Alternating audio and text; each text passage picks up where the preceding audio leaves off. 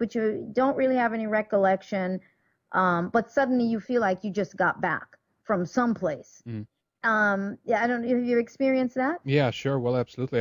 In one regard, I even when you describe it, I get a feeling or a recollection of deja vu, kind of involved in that as well. That you're in some way recognizing the experience that you're having, and it's in some way it's resonating very powerfully with another experience that either I might have had or actually someone else that has kind of contributed to the quantum field or the Akashic record or whatever we want to call it, if you know what I mean. Absolutely, absolutely. I mean, it's just fascinating to me because we're jumping around in time. I mean, and I have had experiences. I mean, this is a few years back when I finally just said, okay, I get it now. I would be maybe sitting on the couch, and then suddenly I get this flash of myself as if I had been in the bedroom or someplace else, and I mean, but now it's coming in, vivid to me at the time. Now I could grab it, hold on to it a little bit longer, as if it was a memory. So I started scratching my head. I'm like, well, maybe did I do that at some point? I thought I was in the room. I mean, just that kind of bizarre stuff. And then after a while, it wasn't bizarre anymore. I started to realize that I'm just all over the place. And it's just my consciousness. And right now, where I am, whatever I'm conscious of at that moment, that's where I am. If I travel back to 1890, I'm just completely conscious that I'm in 1890. So I just think it is all fascinating. And I think that science is definitely going to really start, bringing this stuff up. They're always coming up with it like after the people that aren't technically scientists, have sort of figured that out. Yeah, but I think the mystic, right, is the spiritual person is have a knowledge there, absolutely. But we're all scientists, and I'm always saying that to everybody is I recognize that we are all scientists. That's how we got here in the first place. We're doing amazing things with cosmic technology, and we've done such an amazing job that we just don't remember. It's just so fascinating. Do you think that genetic memory has something to do with this as well? You talked before about this kind of that we've been capped, if you will, with a certain set of preferences or an experience properties that is attributed to the human being. But do you think that our DNA in some way has been programmed in this manner, or that our genetic memory is something that affects us, meaning that if our parents lived through something in a certain way, that's going to obviously reflect back on us? Do you think that might be the case also?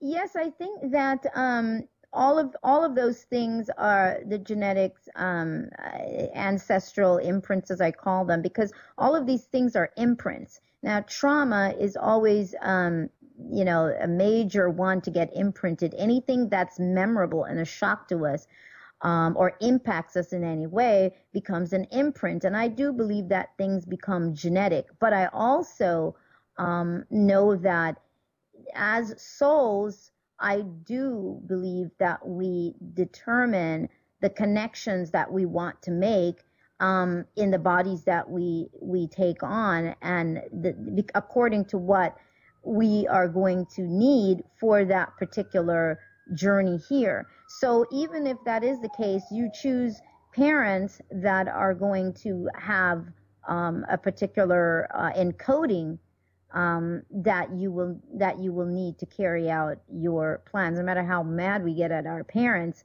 that's what we do. But it's not that we can't change anything, and that leads to, of course, the whole idea of destiny and fate, which I talk about in the book. I talk about that in the book, from the standpoint that when we begin to move beyond much of these things, we start to move beyond what we call destiny and what we call fate. They no longer exist. They only exist as as guidelines. They work together with karma, with reincarnation. And if you really start to look at it, which I wrote about extensively, you will see that they would have to be tied together. You have destiny because what? Because you have a particular operation, a particular process that needs to occur in the timeline that you enter. So that's destiny when you are still there. Destiny then usually means if you're coming in with a particular agenda, karmic things to deal with, then that becomes destiny, and fate then is tied into that, because fate and destiny would have to work hand in hand. And of course karma, in order to resolve, then all of that gets tied into it, and then the reincarnation wheel, the concept of reincarnation, would then be essential in order to allow a soul the opportunity to create this kind of resolve or this kind of transition. So they work hand in hand.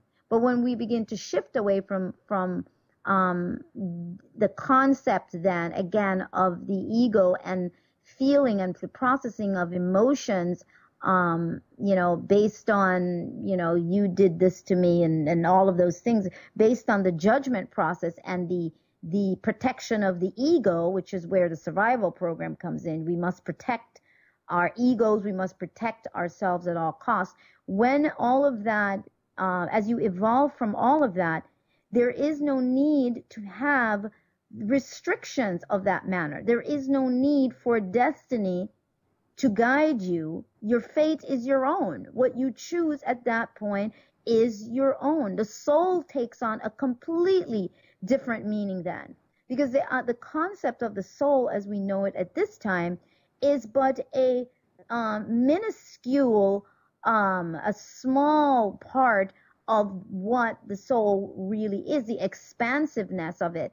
The small part that we come in this life with is just the part that keeps the record going for your particular journey, all of your journey that has to do with this kind of experience. So as you step up, the soul actually emerges into it actually ascends into consciousness, because it's going back into its expansive state, which is then what as I said before about consciousness is really awareness. It's self-awareness. So you're biting off larger and larger pieces of self-awareness, which simply means that you're simply returning to greater aspects of yourself as source. Yes. I hope that all makes sense again. Yes. Well, you're discovering yourself. That's what it's about, right? And also